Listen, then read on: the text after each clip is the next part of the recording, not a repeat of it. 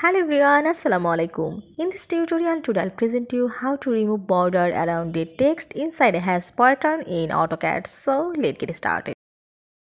Firstly, I have to create an object like a rectangle. So go here in this rectangle and now you have to specify the first corner and then create a rectangle. And now I have to create a text. So go here in annotation, then create a single line text. Specify the start point. Now specify the height of this text and then press enter. Now you have to type your text. Then press enter. Again enter to close.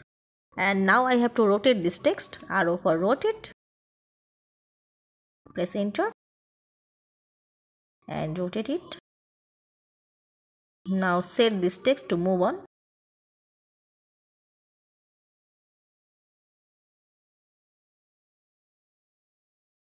Now I have to create a hash pattern on these boundaries, that means rectangles. So go here in this hash pattern in draw panel and pick the point of these objects and go to hash pattern and change this pattern like this. There are different type of patterns on here.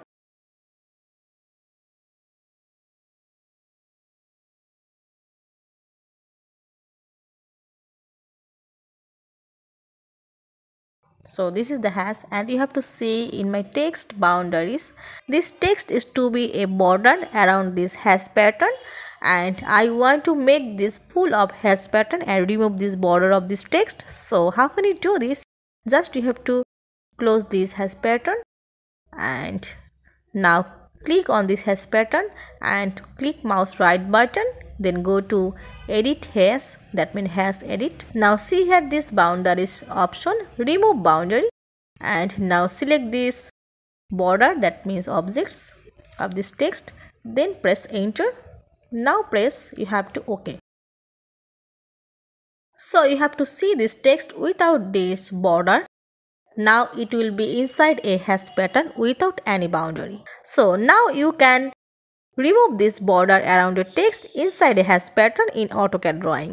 I hope you enjoyed this video. Thanks for watching and don't forget to subscribe my channel. Thank you.